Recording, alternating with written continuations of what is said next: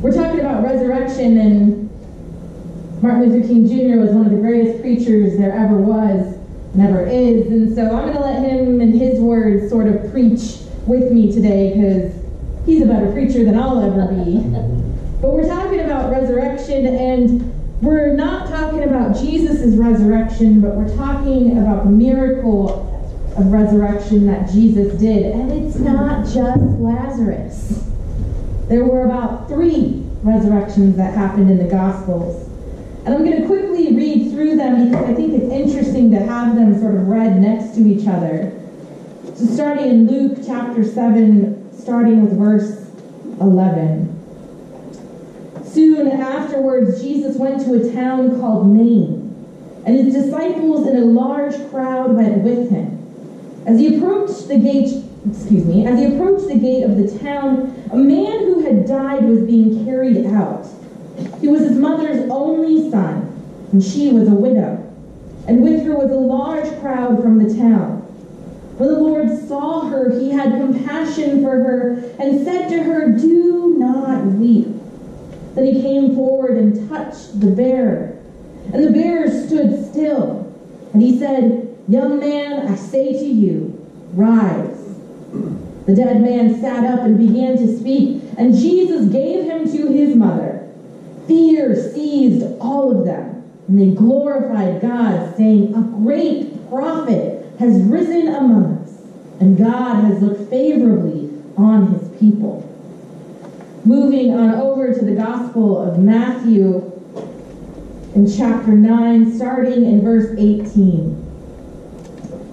While Jesus was saying these things to them, suddenly a leader of the synagogue came in and knelt before him, saying, "My daughter has just died, but come and lay your hand on her, and she will live." And Jesus got up and followed him with his disciples.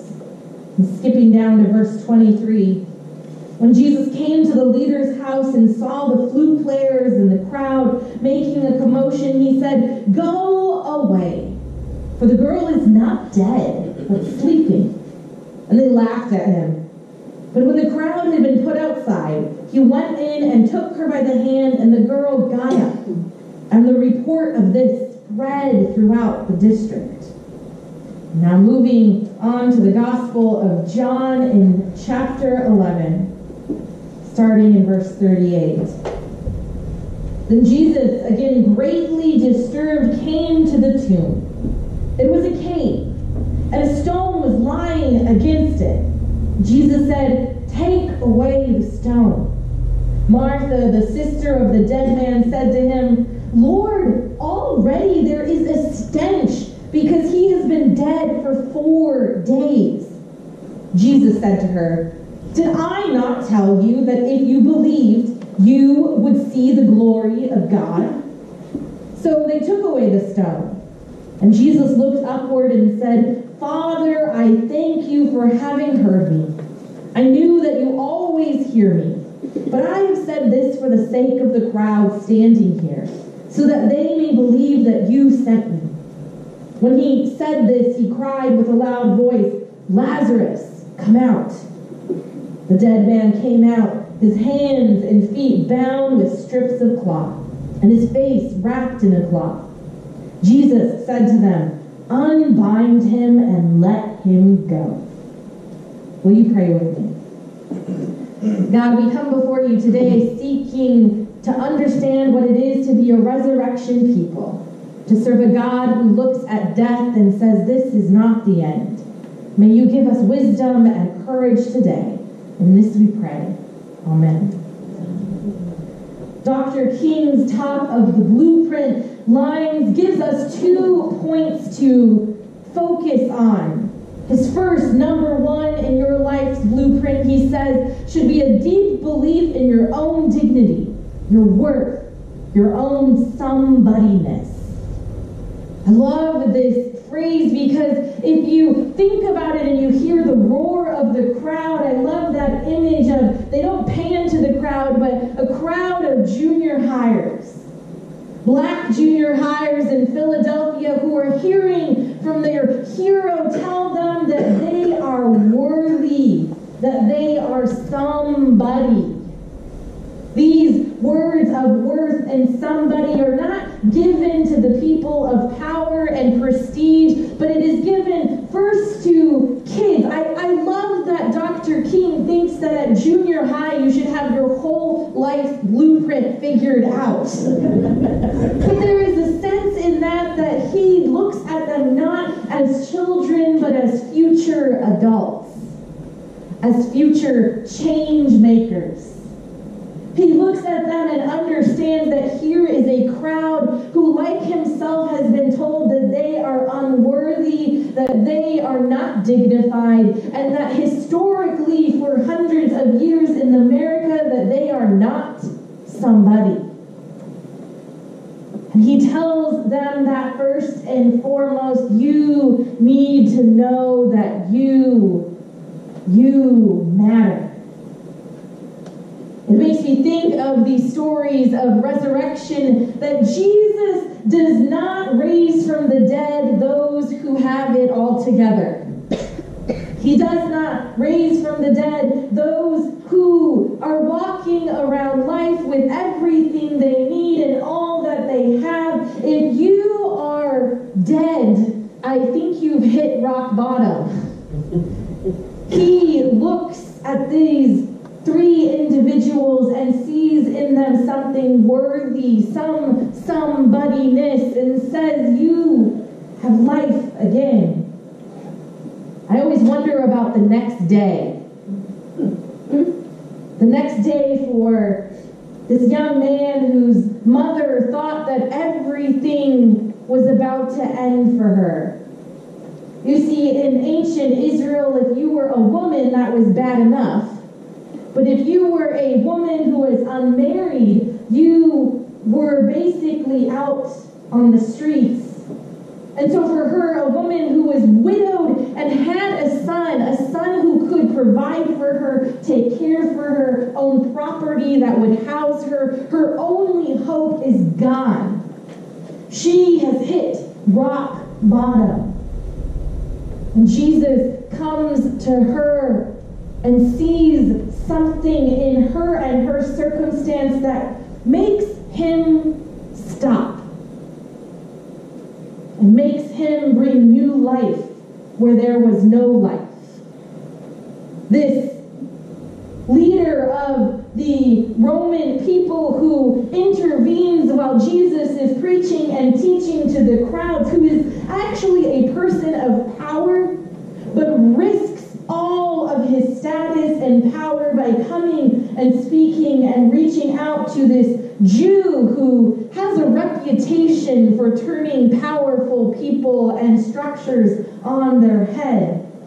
And he risks coming and showing that he is powerless in this moment, that he has exhausted all matters and ways of saving his daughter's life, and he needs a miracle. Jesus intervenes. And he takes that young girl and gives her a second chance at life. Lazarus. Although I read the end of the story, Lazarus is one of the few moments in Scripture where we see Jesus broken and wounded and hurting for the loss of his friend. We see the anger and grief that comes with death as Lazarus' sisters accuse Jesus, if you were here just one day earlier, this wouldn't have happened. Jesus intervenes and he brings life where there was death. Dr. King reminds us that life is made up of understanding and having this deep belief of worthiness, of somebodyness.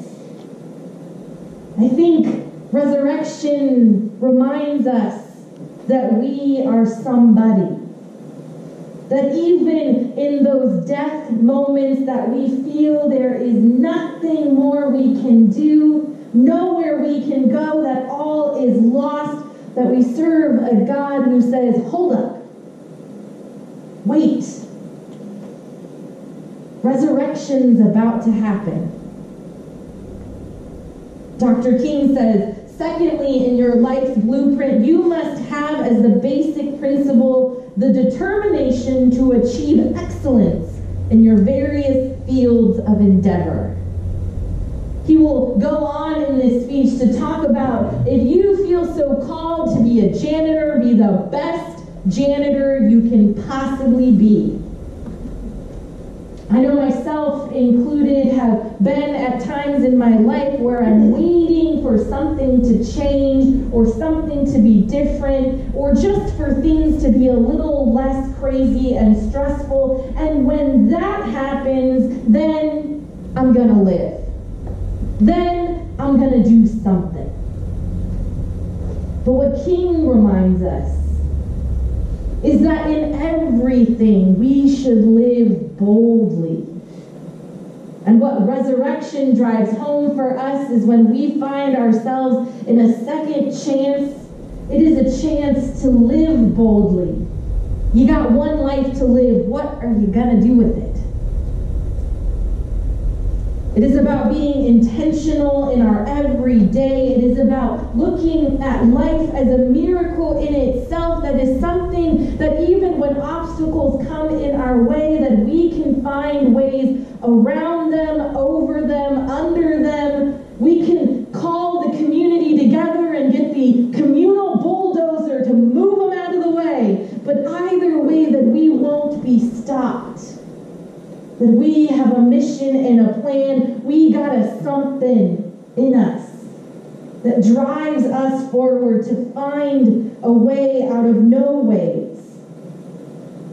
Jesus' miracle of raising people from the dead, this miracle of resurrection, regardless of whether you believe Jesus rose from the dead actually or maybe, or I don't know what happened, but this metaphor, this idea that death is not the answer, that it doesn't have the last word, that even at the worst of times and circumstance, that there is still a comma.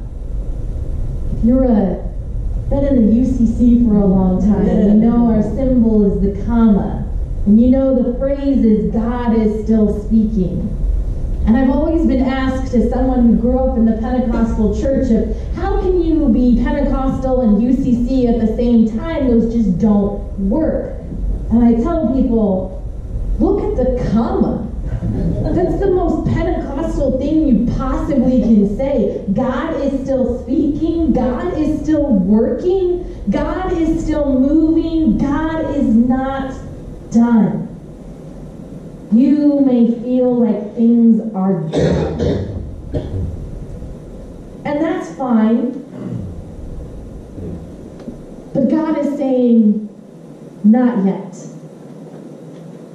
God is saying, what if?